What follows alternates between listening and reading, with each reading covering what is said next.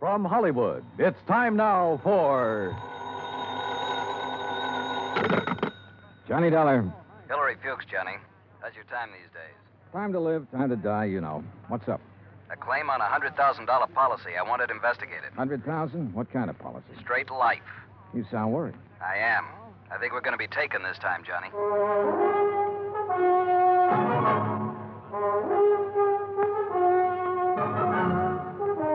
Bob Bailey in the exciting adventures of the man with the action-packed expense account. America's fabulous freelance insurance investigator. Yours truly, Johnny Dollar.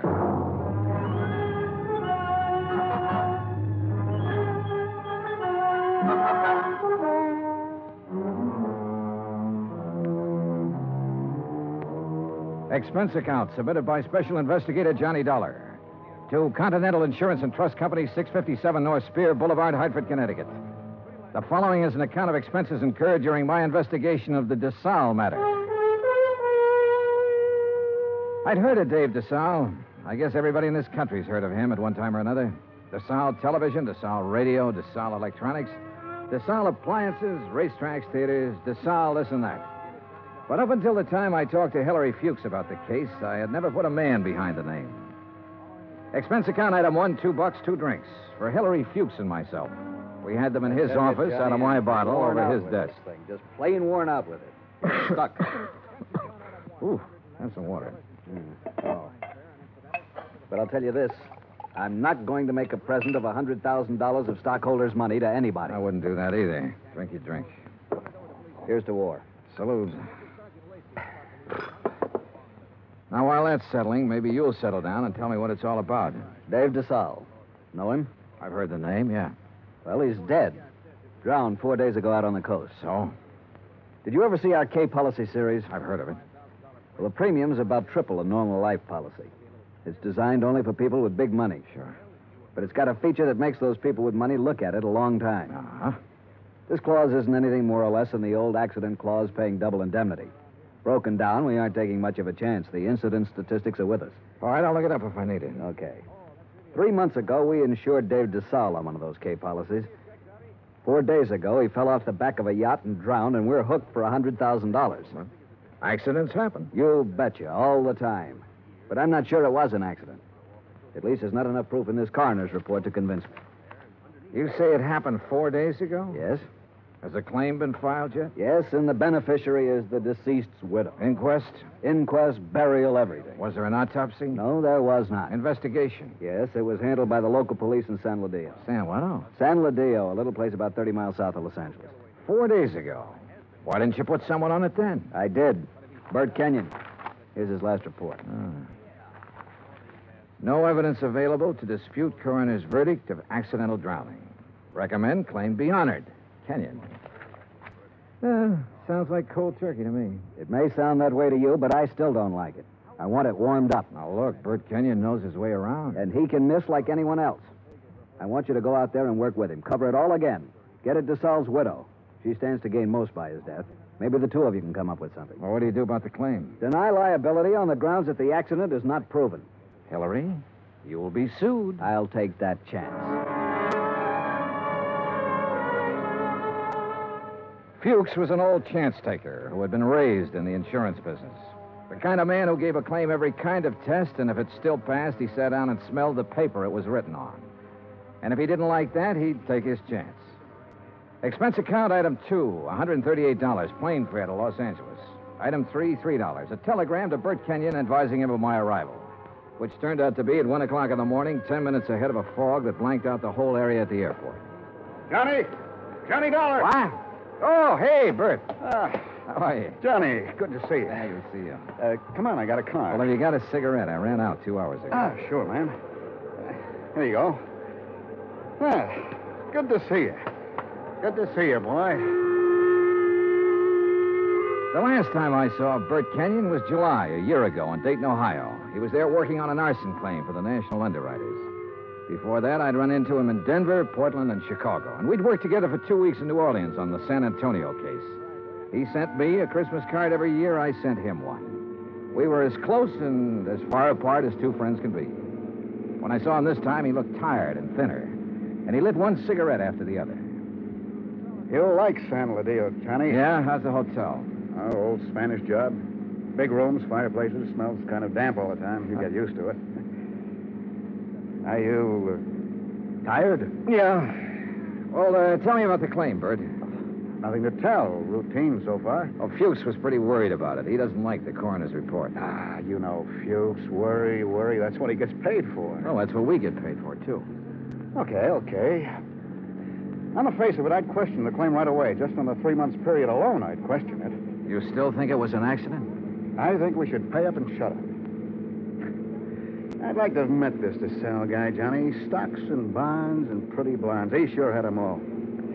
Wait till you meet Mrs. Desalles. Wait till you see the layup. Boy. And Fuchs worrying about a $100,000 claim. Do you know how much Desalles' widow is worth? $8 million. $100,000 means about that much to her. Not that much. Peanuts. You want to hear something funny? Real funny? Go on. Desalles bought that policy one day at the racetrack at Del Mar.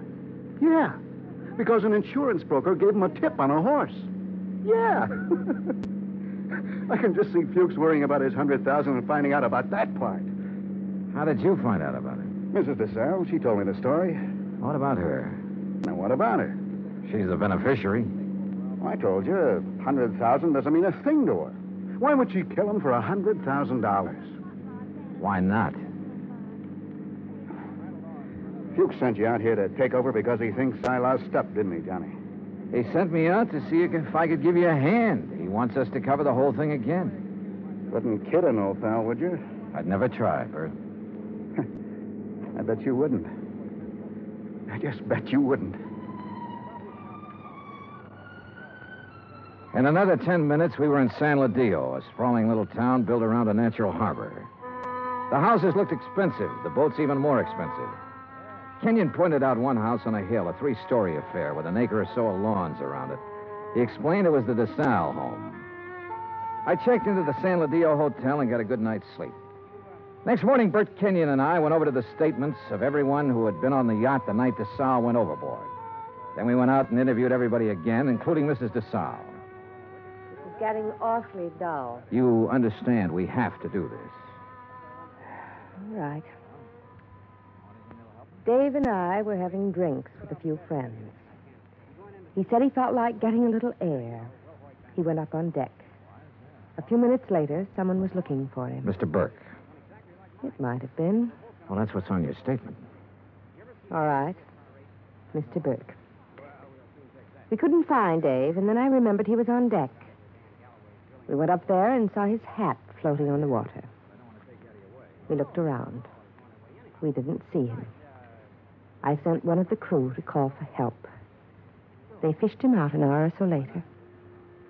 You were never on deck until then? No, I wasn't. Who were they? You said they fished him out. Police. Someone. I don't know. There were a lot of men. They tried to give him artificial respiration. Well, what did you do? I watched. What else was there to do? Hard thing to watch, Mrs. Desalles. Your husband just drowned. Yes. Yes, it was. Is that all? Yeah. That's all.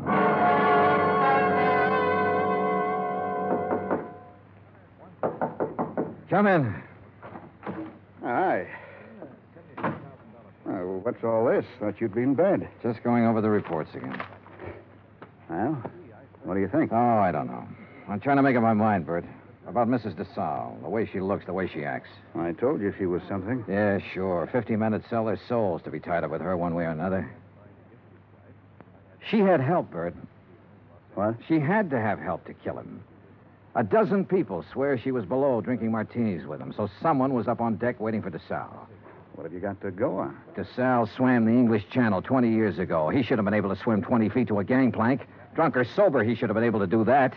I knew about that swimming business. Expert swimmers drown all the time. We both know that. What else? Well, why didn't somebody hear him yell? Maybe he didn't. Everybody lets out a yell in a situation like that, falling or in the water. There were a dozen people aboard. One of them should have heard him yell. Yeah, I guess you're right. All right, suppose he didn't yell. But suppose this coroner made a mistake about the bruises on the side of his head. Suppose they happened before he went over the side. It'd be hard to prove now, Johnny. Oh, look, she's got a boyfriend somewhere, Bert. She had to have one. The servants can be gone over. Somebody at the house has seen him. He's called her, sent her messages. He's our boy. We can bring him out in the open. We'll get help from Los Angeles. We'll call the legal department and get them busy. Get permission to exhume the body and have an autopsy. We'll bring... What? Let this one go, huh? What? Drop it. It's just lousy enough to get by, Fuchs. We got a good case, Bert. I know. I've known it all along, Johnny. A sellout? Mrs. Desalles offered me the whole 100,000. The whole 100,000, Johnny, to let it get by. Who helped you do it? I don't know. I wasn't interested anymore when she came up with the offer. Look, what does Desalles mean to you and me? Nothing. He had a whole life, the best it could give him. We can't bring him back. I'll split the 100,000 with you, Johnny. We'd have a little chance for some things, too. Johnny? Bert. No deal? No deal. You're a good dick, Johnny. Stand up. Oh, put that thing away. I've been looking a long time for a mark like this. Now you've lost it up, and I have to beat it. Turn around. Bert. So long, Johnny.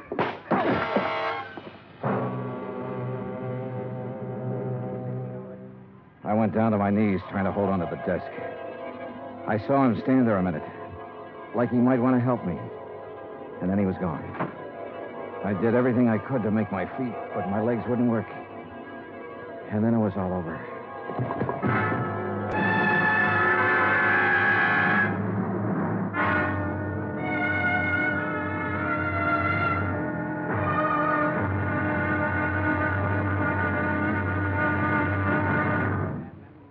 Act two of yours truly, Johnny Dollar, in just a moment. Democracy. What does it mean? The word itself is of Greek origin.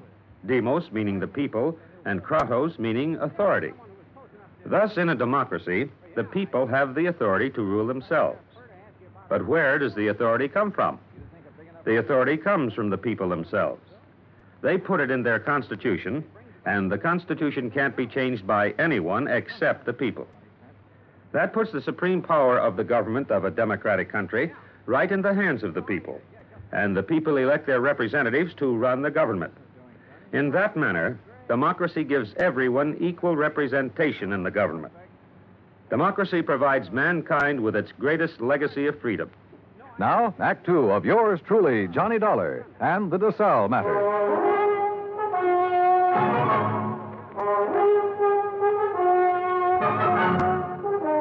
The light on the desk was the first thing I saw. It was still on. The window was still open. The room was the way it had been before. I kept thinking about every man having a price and how Britt Kenyon had settled for $100,000. It seemed like a fair price. It also seemed too bad there was no way for him to collect it. There were two of them, a heavy-set man about 50 years old and a tall, lean-faced man with dark eyes. They looked me over. Your name, Dollar? Yeah. Police. We want to talk to you. My name's Blair. This is Sergeant LaFrida. You sick or something? I bumped my head. How? Never mind. Well, what do you want? We'll ask the questions. What are you doing in San Ladillo? I'm standing around in a hotel room talking to a couple of cops. Just answer up. Don't be funny, fella. I don't feel even a little bit funny. You got a license to carry this gun? Hey, what is this? Have you? Yes. Your meat-handed friend ought to put it down or it might go off. Been fired, Tom? Meat-handed, huh? That's what I said. I'll remember that. Okay. Tell us about it. Tell us what you're doing here. And don't waste a lot of time doing it. I'm an insurance investigator. Tell this goon to back away and undouble his fist or I'll break a chair over his head. Are you going to try to be tough, baby? I'm going to try to find out what this is all about. You want me to pop him open to see if he's as tough as he sounds? Behave yourself, Tom. Let's see something that says you're an insurance dick. Top of the dresser. Bring it over, Tom. Sure.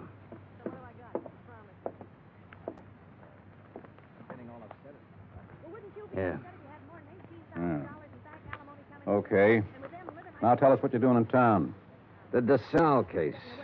Now, you tell You me know what Bert Kenyon? I know him. I've been working with him. Well, he's been around town 4 or 5 days. We haven't seen you. I only got here this morning. You could prove all that, could you? Oh, sure. With a plane ticket, with a hotel clerk downstairs, with a bellhop who brought up my luggage, with a dozen people or more I've talked to today.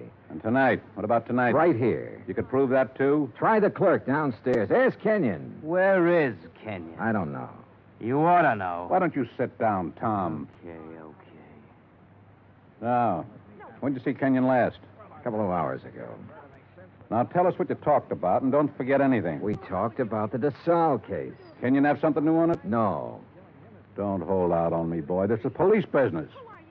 Tom here's pretty edgy for a cop, but I'll turn him loose on you if I have to, because I haven't got a whole lot of time to waste being sweet. Tom worries me to death. One more minute. Just one more minute is all I'm going to take off this guy. Oh, shut up. I'll ask you again, Dollar. What's new on the Desalles case? What did Kenyon tell you? The way we look at it, you came out here because something new popped up that might take 2 guys to handle it. Look at it any way you want to. Blair, you going to take this stuff? Never mind.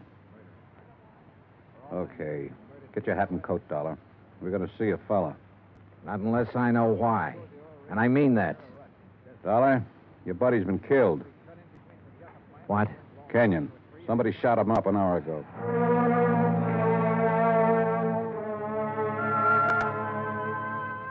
I put on my clothes and we went downstairs and climbed into a battered-looking police car.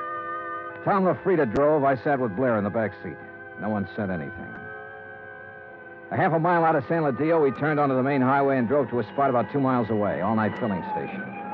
There were a couple of highway patrol cars there, an ambulance, and men in dark suits who looked the way policemen always look. Wait here. Keep an eye on him, Tom. Sure. Be just a minute. He's a soft old gink. I suppose you're hard. I know how to handle pinballs like you. Before we're through, you and me, we'll have it out. Okay, Dollar. Get out. Yeah, sure. Tom, put the spotlight on him. Okay. Good. Now, Posey. Posey, take a good look at this man. You ever seen him before? No? Look good. Take your time, boy. No, man I saw was shorter by this much. He wasn't as husky. Okay. You go on back of your place there and get some sleep, boy. That all? There'll be more by morning. Go along now. Sure. Night. What was all that? Tom, get out. You stick Sure. around here with Dick and Wally. Okay. You're the boss. You get in the front, Dollar.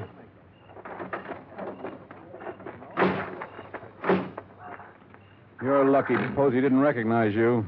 I suppose I am. Why? An hour ago, Posey's pumping gas. He hears 3 or 4 shots off in the dark. Then a car starts up and gets out of there real fast. Then Posey sees your pal Kenyon stagger out across the highway, full of lead. Kenyon drops dead right in front of the station. That's him they're mopping up now. We had half an idea you might have been the man beaten in the car. That's a dumb idea. Yeah, he was shot close up, like it was somebody we were just standing talking to, an old friend. You're an old friend of his. Blair, you got it all wrong. Huh? We haven't been friends for 3 hours. His full name was George Blair. He'd been on the Los Angeles force 12 years. Then they retired him at half pay when a holdup man shot off part of his right foot. He'd taken the San Ladillo job because it was the only police force he could find that would take a man who limped more than a little. Expense account item 4, 20 cents coffee for Lieutenant Blair and myself. I don't know. Maybe we went at you the wrong way in that hotel room. That's my fault. But a man's been murdered, and I get excited about things like that. I don't blame you. No hard feelings. No. As long as I don't have to do business with your boy, Tom. Yeah, I got Tom LaFrida and 3 other boys. None of them worth the press in their pants. I need help, Dollar. What? This town's popping open tonight. Your buddy got it, and it's tied in with this Desalles thing somewhere. You're sure he didn't have anything new for you? No. You wouldn't want to tell me about that bump in your head, would you? Not right now, no.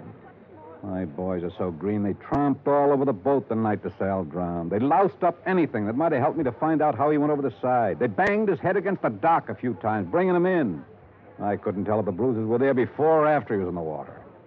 You don't think Desalles was accidental? I was murdered. She had somebody do it. Well, why didn't any of that come out in the coroner's report? My coroner runs a drugstore when he isn't being a coroner. If you feed him enough scotch, he'll tell you whether somebody's dead or not. He don't know from nothing. You know, the thing that kind of got me was this Kenyon. He went along with that coroner's report. I know that. You both know that. All right, I'll lay it on the line. I need help, Dollar. If I'm going to get anything done, find out who killed Kenyon, and get at this Desalles thing, I need help. All right, I'll help you. I was hoping you'd say that. More coffee? No. Dollar. What? You can start by telling me about that bruise in your head. Kenyon. He sold out, did he? Yeah. To Mrs. Desalles. He covered up for her in the reports he sent in. A man back in Hartford got suspicious and sent me out to make a recheck. Yeah, I guess something like that. No dummies, those claims men. Look, who'd he say was in on it? He didn't say. I don't think he really knew. At least not any more than you and me. No wonder you didn't want to talk up that kind of news. Kind of hurts, doesn't it? Like having a bad cop around. You should know. I know. Well, how do you feel? Mister, I feel lousy. A friend of mine's been shot. What's more, he died a bum. Well, I'm talking about dropping in on people while the smoke's still hanging around. Mrs. Desalles? Yeah. Let's go. It was about 6:45 in the morning when we left the diner. By 7:30, we were winding up the driveway to the Desalles mansion overlooking the ocean. Claire mumbled things about the fog lifting and what a nice day it would be. I smoked cigarettes and looked and watched the contented smile he kept on his face. Well, what do you know? Tommy LaFrida's car. Well, what does that mean? Well, let's find out. Tom was off duty at 6 o'clock, as far as I know. I told you it was going to be a nice day. Yeah, you did it then.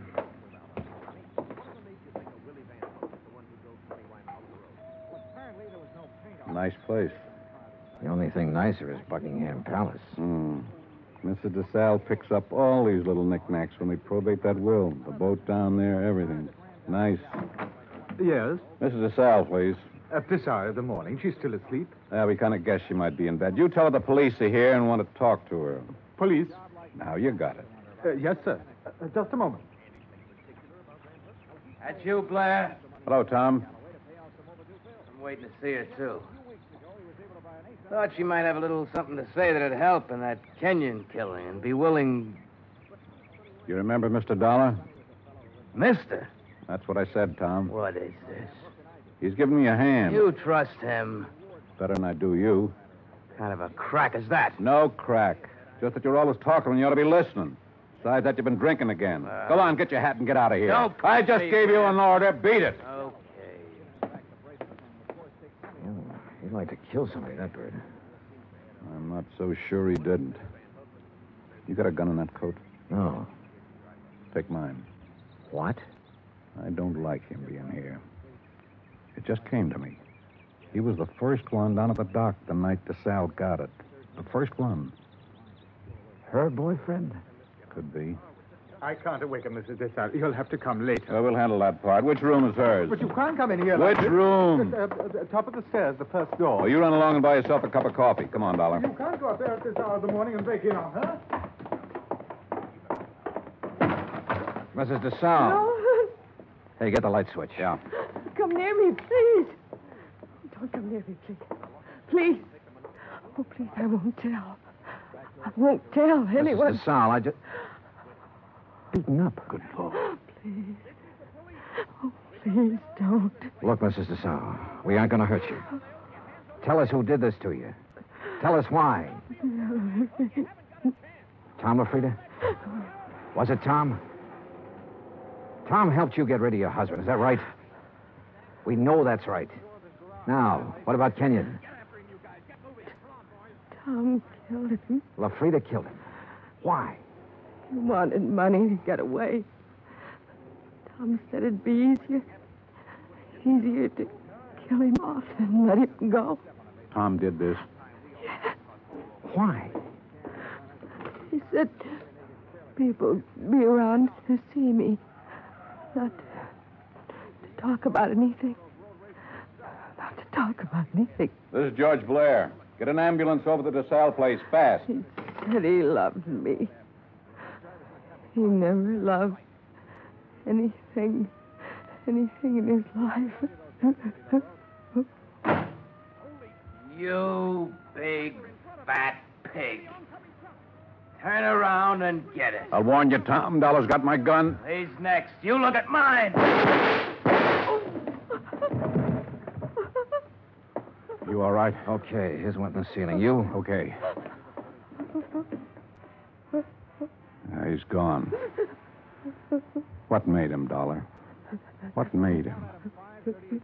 All these knickknacks. And her.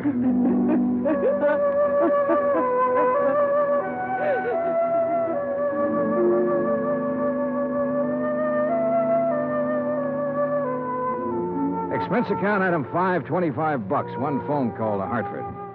I told Hilary Fuchs the whole story, and he promised to send out the necessary legal aid. Item 6, $10. Flowers for Bert Kenyon. Item 7, $2. One drink. To one good cop with a bad foot. The drink cost $1. The glass cost $1. The drink for the good. The smashed glass for the bad. Oh, yeah, it was hammy, but it made me feel... Expense account total, $416. Remarks, none. Yours truly, Johnny Dollar.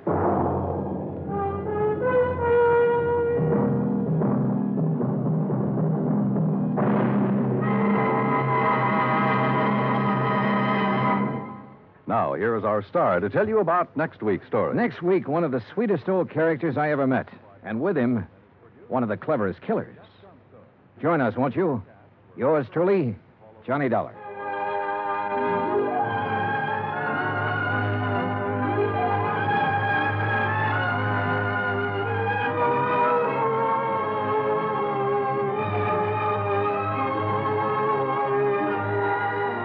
Yours truly, Johnny Dollar, starring Bob Bailey, originates in Hollywood. It is written by John Dawson and is produced and directed by Jack Johnstone. Heard in our cast were Virginia Gregg, Harry Bartell, John Stevenson, Will Wright, James McCallion, and Ben Wright. Musical supervision is by Amerigo Marino. Be sure to join us next week, same time and station, for another exciting story of yours truly, Johnny Dollar. Dan Cubberly speaking. Johnny Dollar has come to you through the worldwide facilities of the United States Armed Forces Radio and Television Service.